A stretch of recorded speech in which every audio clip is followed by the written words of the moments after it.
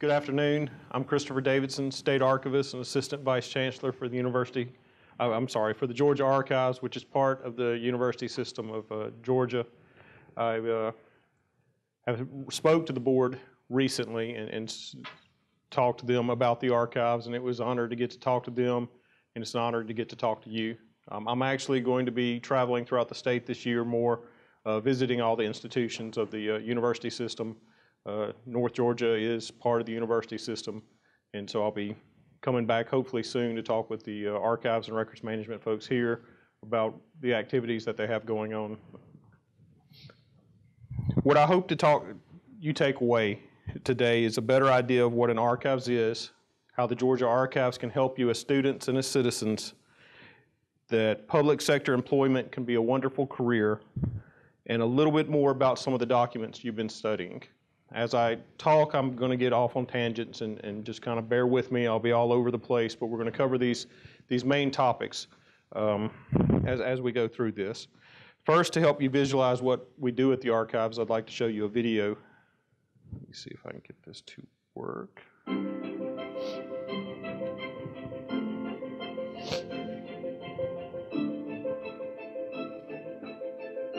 Georgia Archives collects, preserves, and provides access to Georgia's historical records.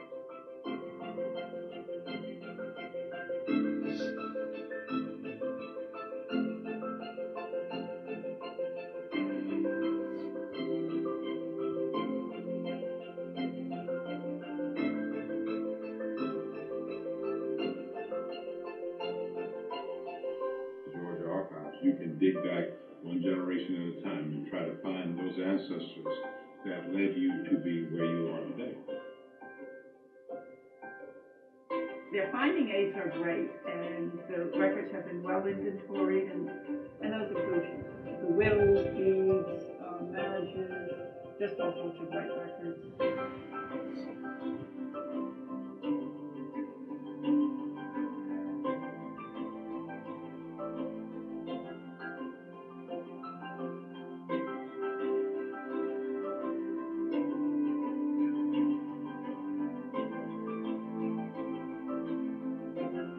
You need to come and find your people and let their voices be heard.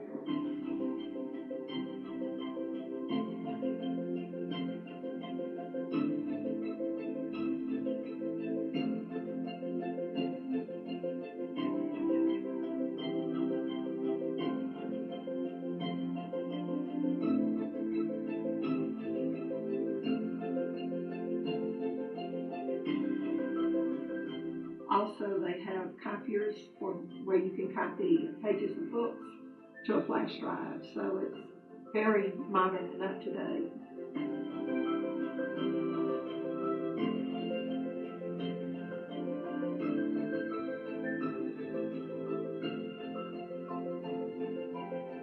So it is our great privilege to be custodians of Georgia's rich history, and we hope to see you soon.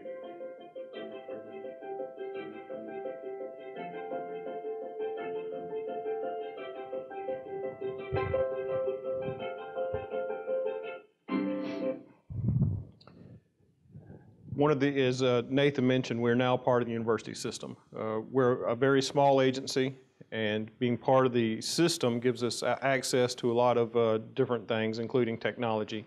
And so this video was put together by the USG System Office's IT staff, and it's something we never could have done on our own. And so we're very happy to be able to work with them. Here you see our first building. The archives was founded in 1918, and we were housed at the Capitol until 1930. And then we moved to Rhodes Hall from 1930 to 1965. This is a very beautiful piece of architecture, and it's still standing, but it wasn't a very good place for an archives. The squirrels got in there and started to eat the records, and that was a big problem.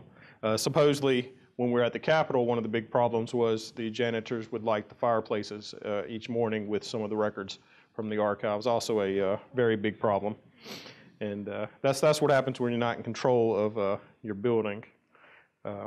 This is the archives. It became the Fortson building, named after Ben Fortson, who was a longtime Secretary of State, a big supporter of the archives. And we were there from 1965 to 2003.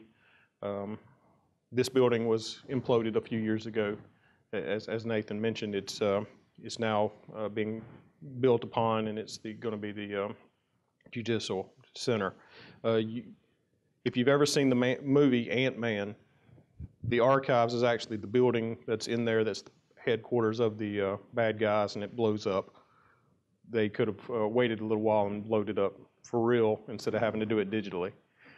Also, for many years, images were shot onto the side of it at night to kind of serve as a backdrop and used in several commercials. You can see the Capitol building in the background. The interstate is nearby where this location, and as the interstate was expanded, the ground became unstable. This building actually, because of the weight and the vibrations, started to sink and twist, and so pieces of the outside started to fall. We had problems with technology. It's thick concrete. It's not easy to drill through that, add networks, and just a lot of problems. So we needed a new building, and it was built in Morrow right in front of Clayton State, and that's where we are now. We moved there in 2003. The National Archives at Atlanta is housed right next to us, which is a misleading name because it's not in Atlanta. It's actually on the border of Morrow and Lake City, and it's not really, calling it the National Archives at Atlanta makes it seem something that it's really not. It used to be known as the Archives for the Southeastern region of the U.S., which is a more apt title. They house the federal records for Georgia and surrounding states, such as port of entry, records from Savannah, from New Orleans, records of federal employees in the Southeast, agencies that are housed in the Southeast, such as TVA. So if you want to research federal records relating to the Southeast or any of those topics, you would go to the archives next door to us. It's the only instance in the country where a branch of the federal archives is located near a state archives. It's nice. Some of our researchers are able to come and research at both facilities all in one visit. That location was chosen because the National Archives was there, because Clayton State is right next door. It was going to create a hub of us all working together, and then the recession hit, and some of the developments in the area just have never materialized. Both the National Archives and the Georgia Archives have suffered different funding crises over the last 10 years and never really been able to work together the way we want to. Let's see. As I said in the video, our mission is to collect, preserve, and provide access to the historic records of Georgia and its people, and to assist state and local governments with records management. This last part is really more where my background came into place. I worked in Alabama, focusing a lot on records management, and as I came to Georgia, I got more into the archives side of it, and we'll talk more about that as we go along. When I go out and talk, I like to try and pull some of the images from our collections that relate to the local area, and I'll show you in a minute how to get to these images and others that may help you in your research. Here you see a bear show from 1892 in Dahlonega, where 3 Frenchmen brought 2 bears to town. You probably wouldn't see this happening nowadays with just some bears on the side of the road. Here you see some North Georgia college students from Dahlonega in 1898. The clothing is much different there than it is now. There's 2 in the back row that are probably cadets in cadet uniforms.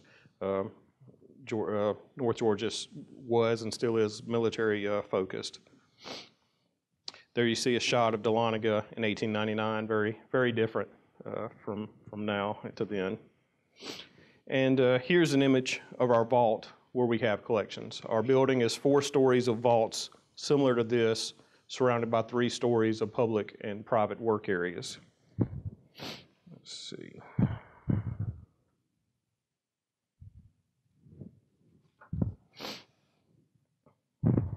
We have over 260 million documents from 1733 to the present, including over 194,000 reels of microfilm, over 20,000 library books, and over 100,000 photographs. We do have a library area. I'll show it to you later. But you can see what books we have by going into the various catalogs at the universities, but we do not participate in the interlibrary loan, and we don't loan books out. So if you want to see any of our books, you actually have to come there and look at them while you're there. We have most of the acts of the General Assembly, court records, birth, death, and marriage records, building plans, land records, records of war, and records relating to Native Americans. We're the repository for the permanent records of the state of Georgia. So most of our collections are from state agencies. We do have some records from local governments. Those that we have are generally going to be microfilm copies because it makes sense for the actual permanent records of a county to stay in that county for the citizens. But it's also, it's important for us to have copies of those so that when people come to research at the state in the central location, they have access to all the county records. So over the decades, the last couple of centuries, we've made an effort to microfilm as much as we could. Now more and more of the records are being scanned, not necessarily by us, but by ancestry or family search. They make deals with the local governments to scan those without charge, but then they get to keep a copy so that they can provide it to their customers through their websites. Here you see another image. This is a dredge boat on the Chestate River near Dahlonega. This is from a special collection of records that we have from one of the state agencies.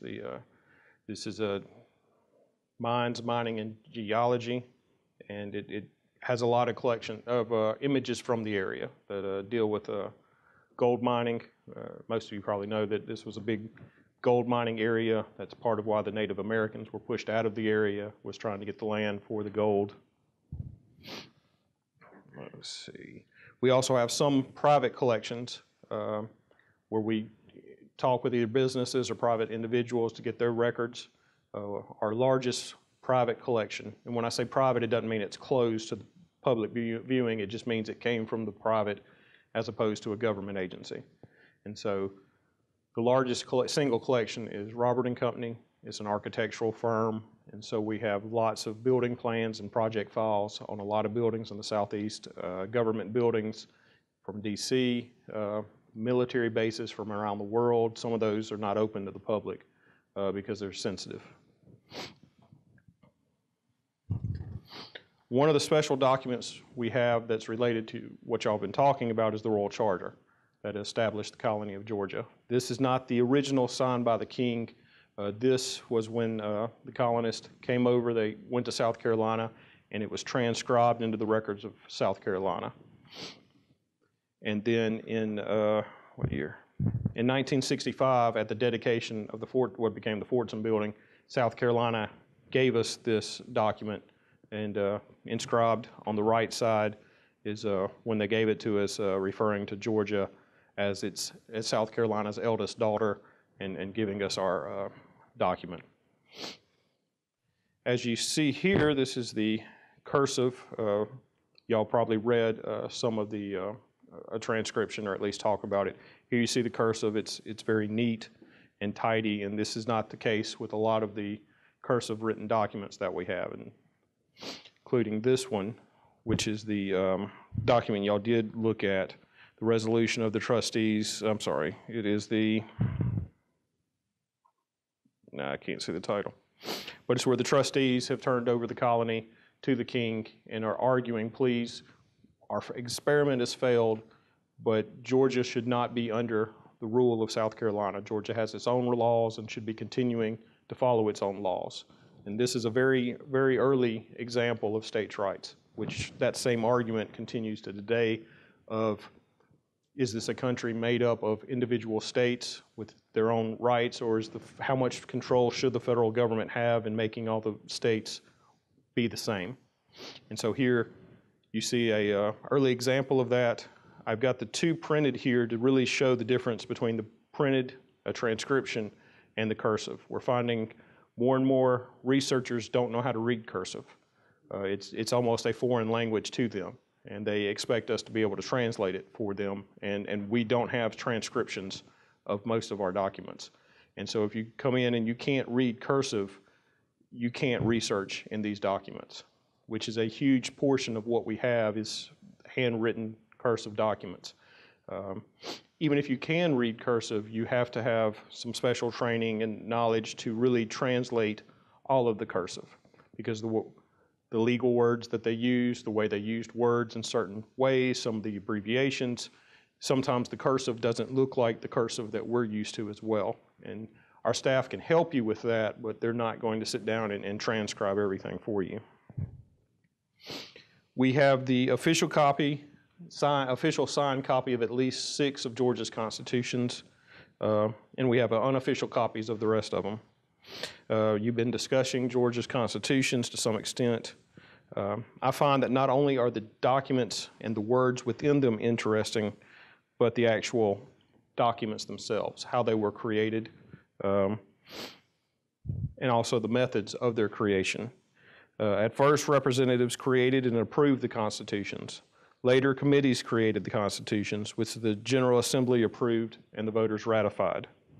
Over time, the new constitutions were passed as an amendment. Instead of starting from scratch and it's a document, they actually made it as an amendment to the previous document to replace the previous document. In Georgia's history, 7 of the constitutions were revised by Constitutional Convention, 2 by Constitutional Commission, and 1 by the Office of Legislative Counsel of the Georgia General Assembly. Even the actual material of the documents have changed over time. This one here is the 1798 Constitution. Anybody want to guess what that is? What is written on? It is animal skin.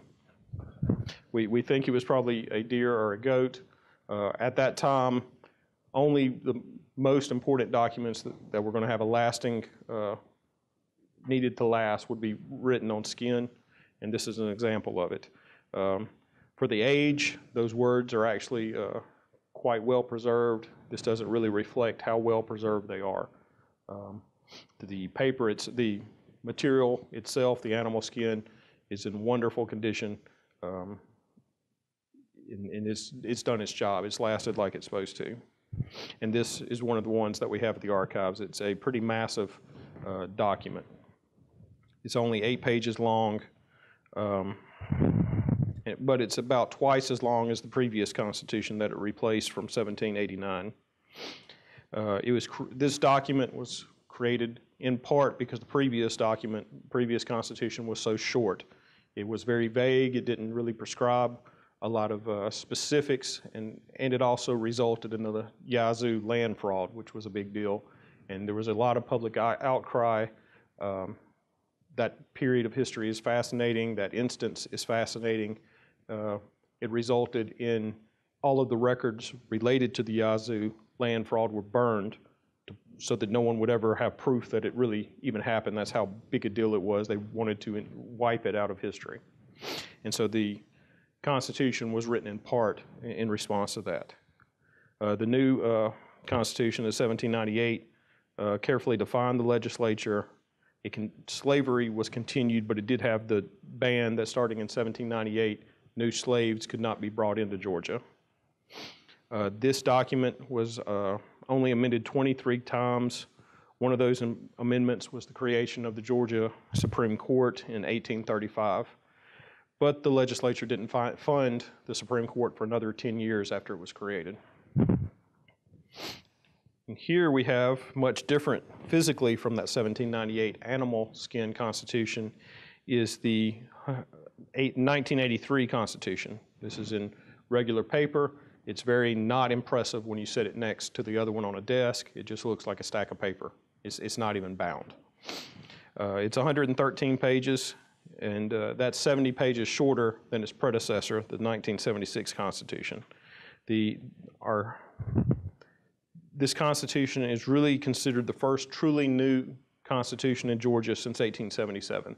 The others kind of addressed the same things. They improved on each other, but they never really had a great change from 1877 until the current 1983. Like the National Archives, we take the protection of our documents seriously. So all these documents, all the constitutions, the charter, we keep those in our separate treasures vault within one of the vaults at the archives.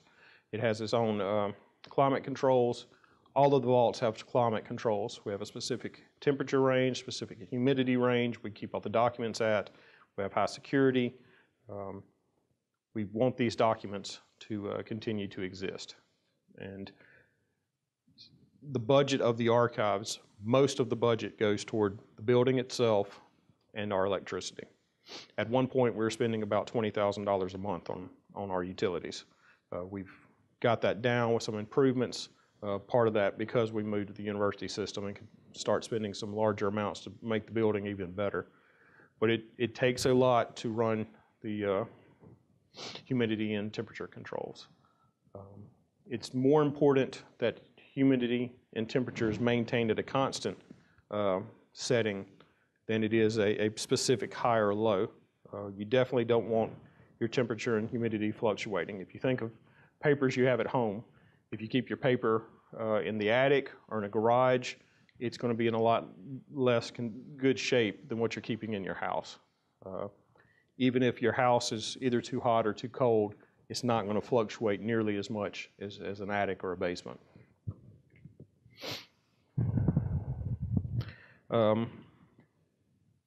I have a lot of experience in Alabama, actually more than I do in Georgia. So my staff gets tired of sometimes when we talk about a solution to a problem, I say, well, in Alabama, we such and such. They really get tired of that. But that's what I know more than anything. I know more about Alabama history than I do about Georgia history. One of the really neat things Alabama has done recently with their constitutions is restore all of them and put them on exhibit.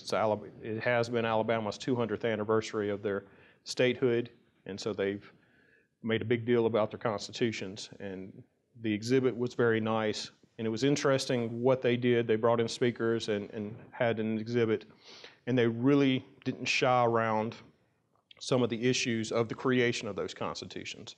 Because to really understand a document and what you're reading, you have to understand the time period in which it was created and the thinking of the people who created it. And so the current Constitution in Alabama is their 1901 Constitution, and it was created to support white supremacy.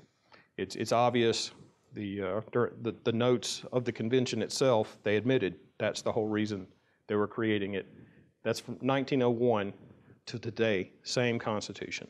It's actually the longest Constitution in the world. As of 2018, it was 310,296 words long. It's 12 times longer than the average state constitution, 44 times longer than the U.S. Constitution. It's the most amended constitution in the world. Part of that is because almost every decision is controlled by that constitution. There is very little local rule. If a county wants to do something that just affects its county, more than likely it still has to be a statewide amendment to allow a county to make its own decisions. And so they keep adding to this document. And so that's in contrast to Georgia's constitution, which is much more recent, much shorter, and has been amended very fewer times. And it's also was created in a very different climate in Georgia in the 80s versus Alabama in 1901.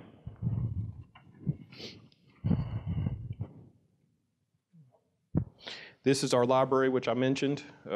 Most of our library books are out there for you to browse. We do have some that are either in such a condition that they can't be handled on library shelves, or that they're so valuable we just feel we need to keep them safe in the vault. But you're free to browse the shelves, look online before you come. We have some people that's all they do is just look at the library books, sit at our tables. We have plenty of space for that.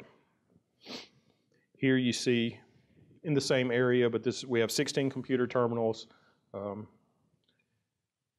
Those that aren't familiar with Ancestry and Family Search are both subscription databases where you can do a lot of genealogy research. You can do a little bit for free. Most of it you have to pay for, around $100 a year.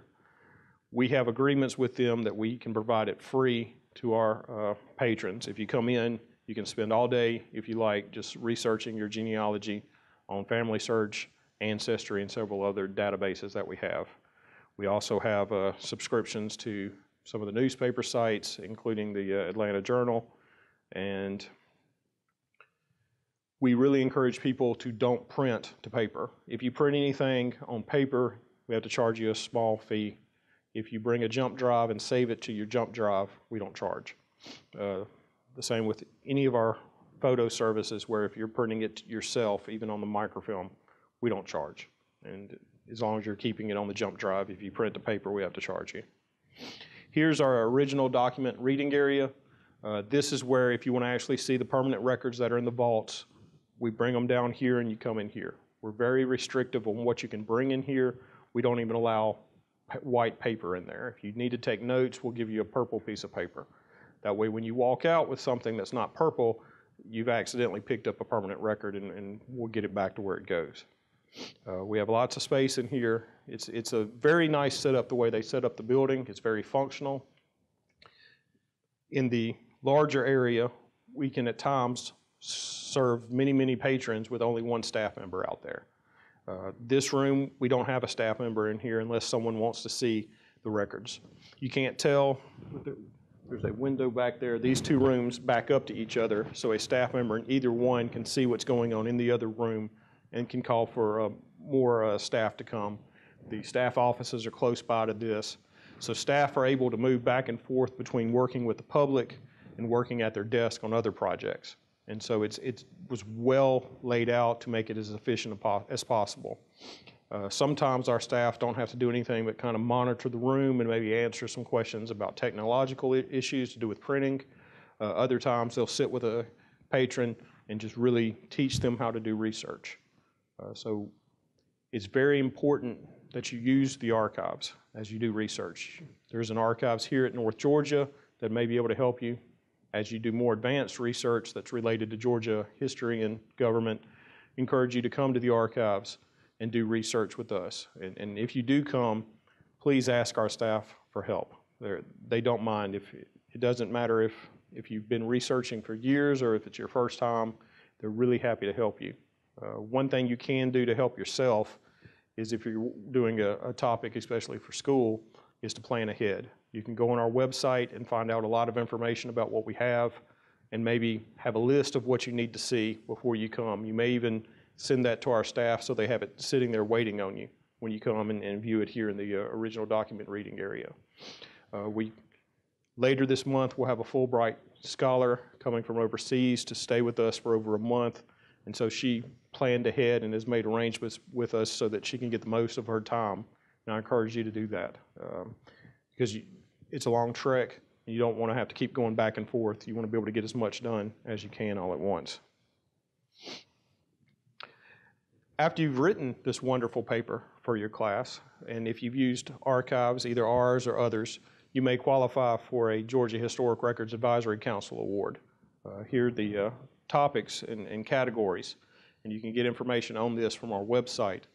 But if you do a really good job, I suggest you or your professor or someone nominate you for one of these awards. The youngest levels, which you are beyond, the Friends of Georgia Archives and History actually contribute $50 to the winners. So y'all would not qualify for that unless some of y'all are also dually enrolled in high school or lower. Before we go on, I want to take a second and see if we can get to the internet, and I want to show y'all our website. It's georgiaarchives.org.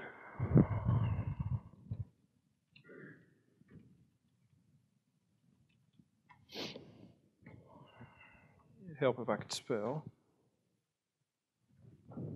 or type.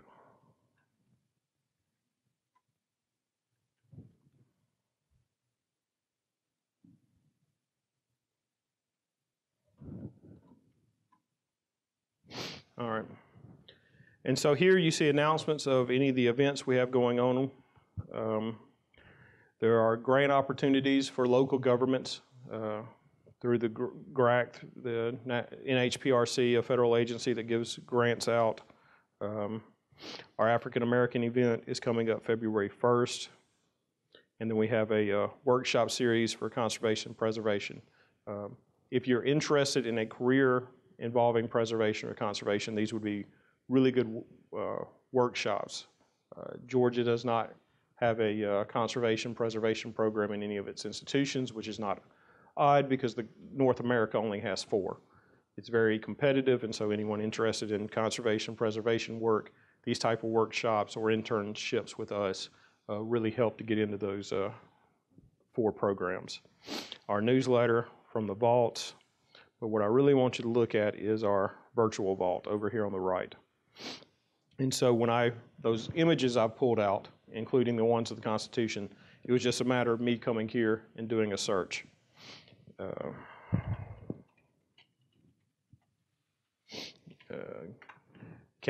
Counties or topics or anything you can type in, sometimes with more luck than others. These are all just Fort Gaines because it has the word North and Georgia somewhere in it. But I encourage you, as you do research, and if you're going to have presentations, this is a wonderful place to get images. Or if you want to see some of the documents that we've scanned, you can see them here. To see the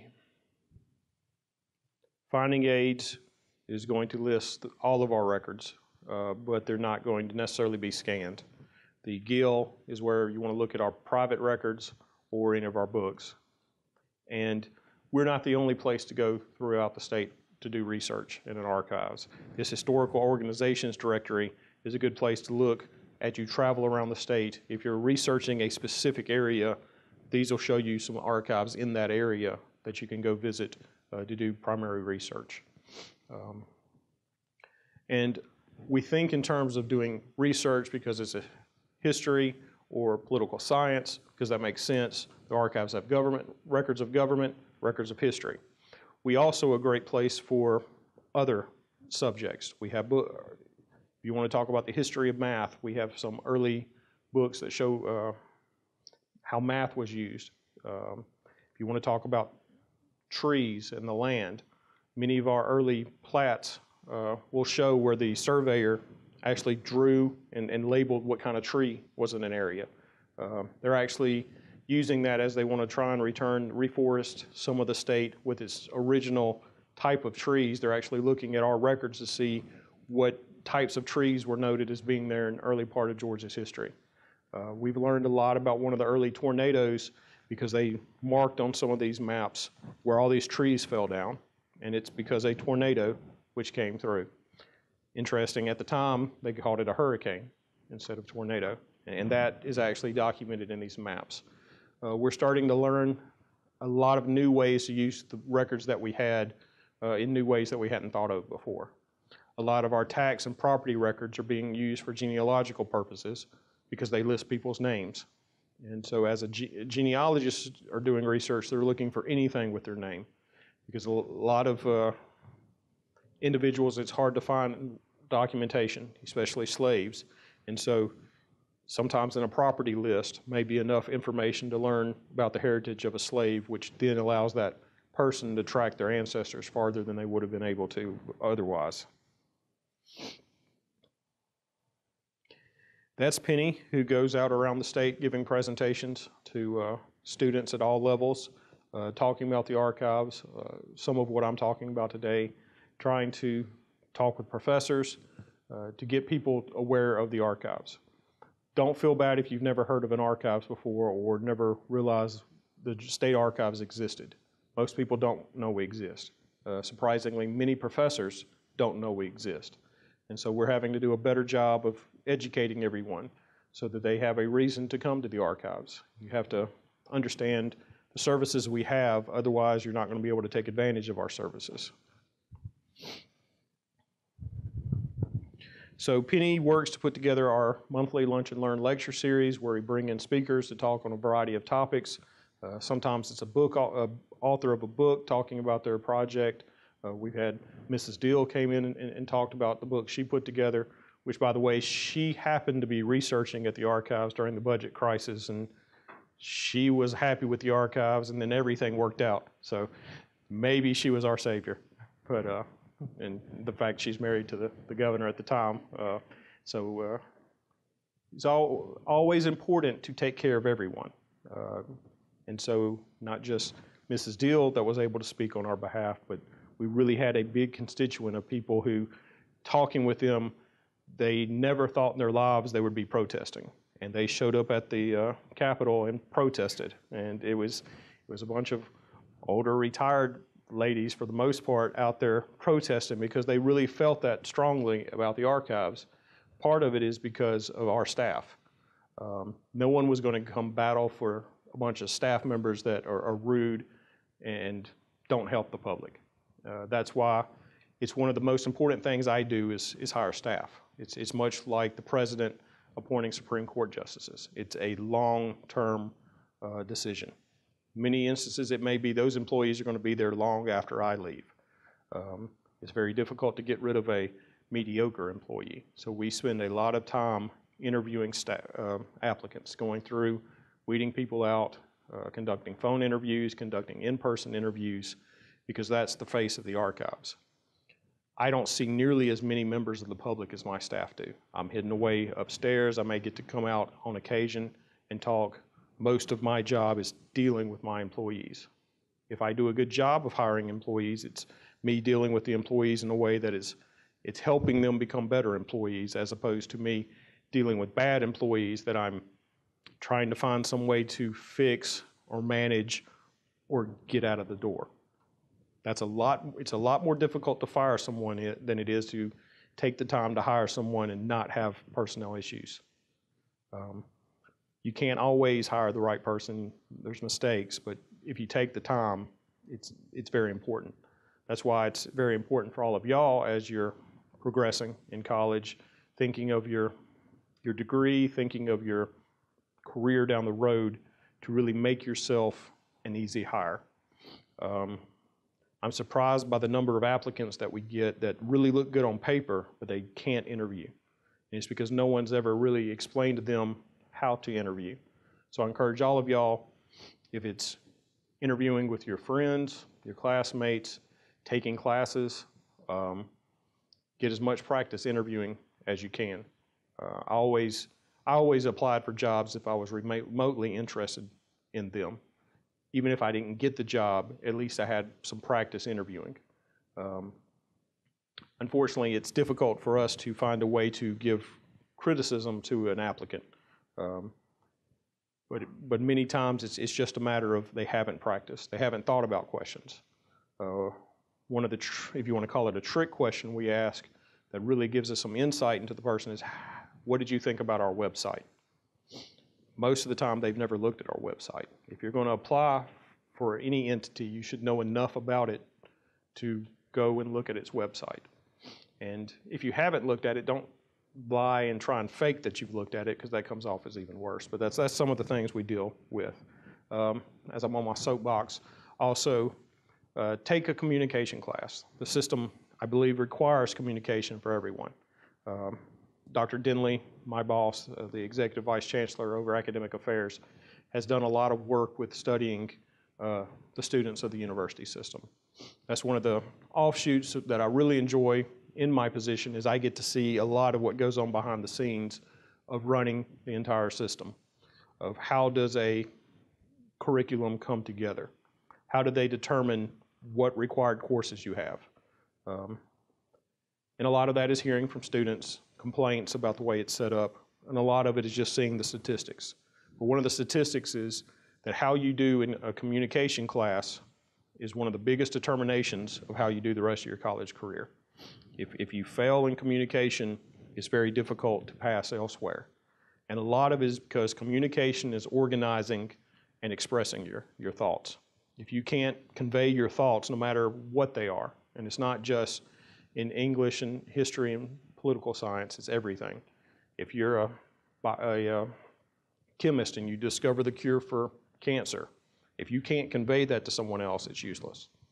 And so I really encourage you not just to do as well as you can in your required communication classes, but consider other communication classes, especially in graduate level, and other ways to continue to communicate. I always hated networking when I started my career. I saw the benefit of it, but I just hated it. But I learned over time you have to force yourself to network. It pays off in the end. And one way to do that is to go elsewhere, go to conferences and just talk to people that aren't in your normal sphere. That way you can embarrass yourself and it doesn't really matter. At least that's how it would work for me. Like I said, I'm all over the place. And so we have our lunch and learn every month. It's I believe it's the second Friday from 12 to 1. It's free of charge. All of our basic services are free of charge. It's rare that we have to charge for anything unless it's like a special workshop where we're bringing someone in, or this new conservation series of workshops that's going to be more and more closer aligned with being credit giving, and those will charge. This is last year's African American program. It's each February. I think it's this February 1st. If you're interested in the area, look on our website. We have a genealogy day in October, a genealogy picnic in the summer. Here's some reenactors. We have every quarter we have a new exhibit. Also in February for Georgia Day, we bring out the charter and our copy of the Declaration of Independence, which is on display here. That's our conservation lab. As far as we know, it's the nicest conservation lab at a state archives in the country. They really did a nice job of outfitting this. It meets all of our needs. There's very few conservation labs in the state. UGA has a lab modeled on this, but they never got the funding to actually buy any equipment or hire a conservator, so it became a storage room. So we're very, very proud of this. We have 2 staff members working in here. Most of what they do is preserving our records, rebinding books, putting maps back together, and these maps look like a big puzzle with pieces all over the place, but the staff really enjoy doing that. Yeah, I guess that's all I wanted to say about that. Another activity of my job that I really enjoy is working with location scouts.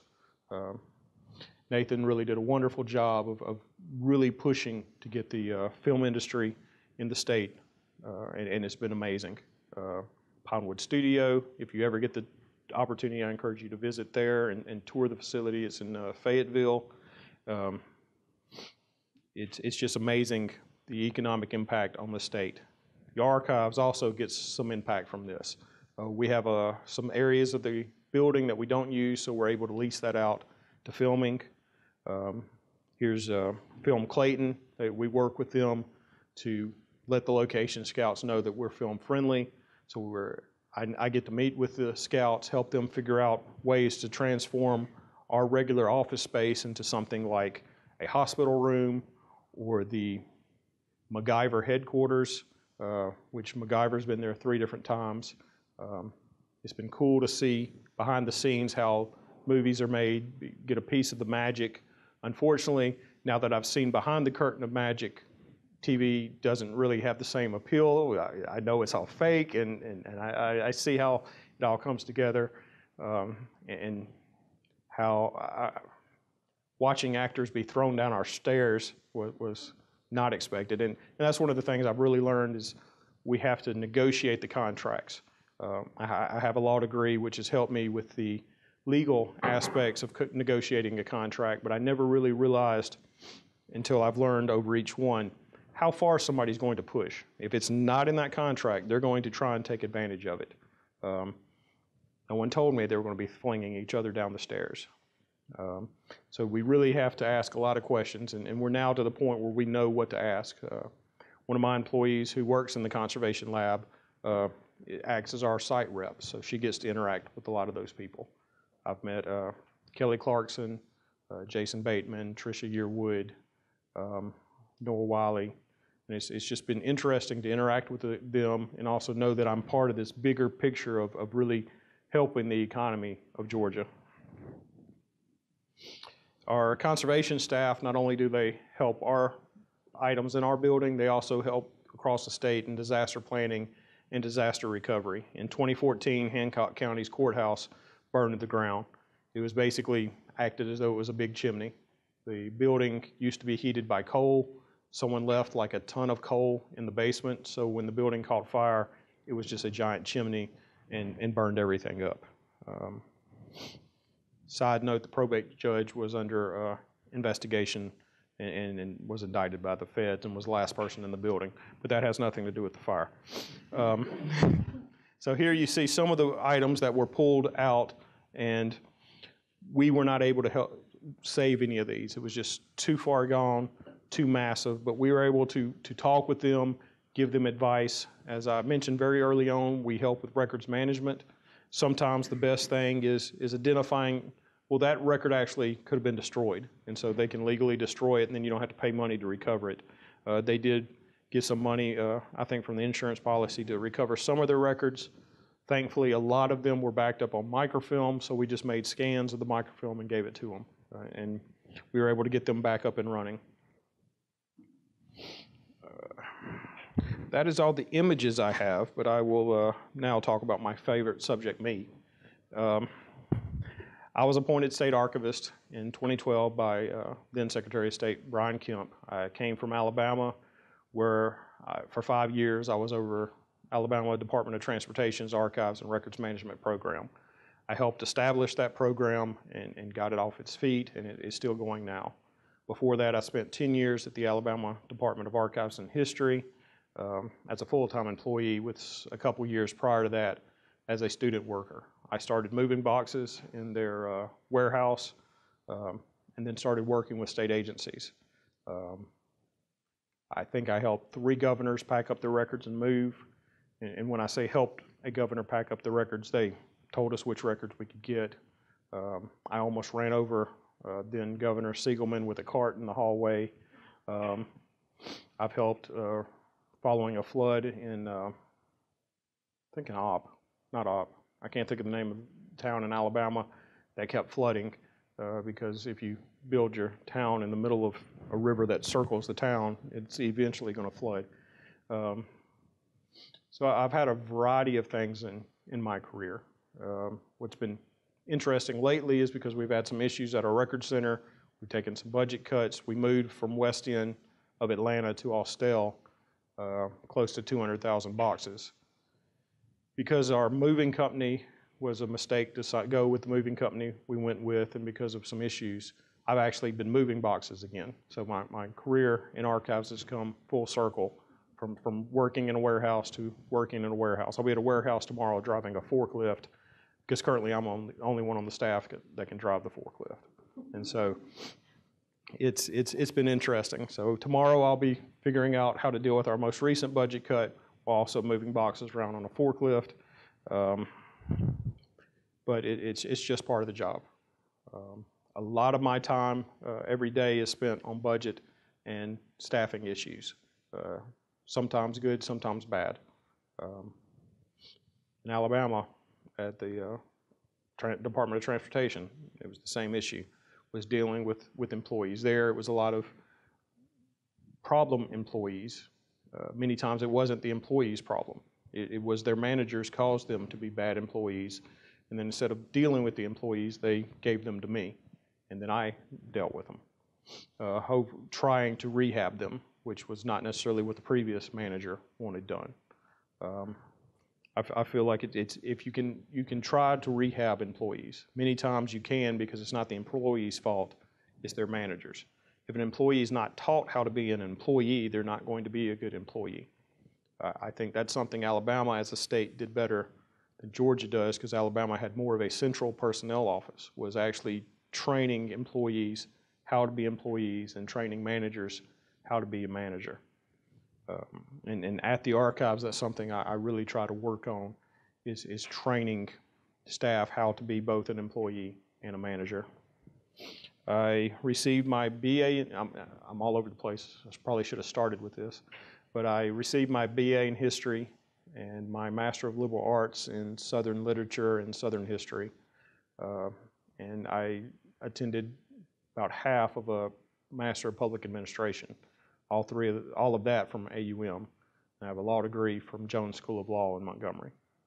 And of all of those, the one I used the most is the one I didn't even finish, and that was the Master of Public Administration, because I learned about HR and HR law and managing people and some of the advanced things you can do with an Excel spreadsheet. Most of my work is right now Excel spreadsheets. I love them. My staff hate them because I have so many of them. And it's nice, I have 3 monitors so I can have a spreadsheet open up on each one. Lately, it's been a lot of looking at the budget.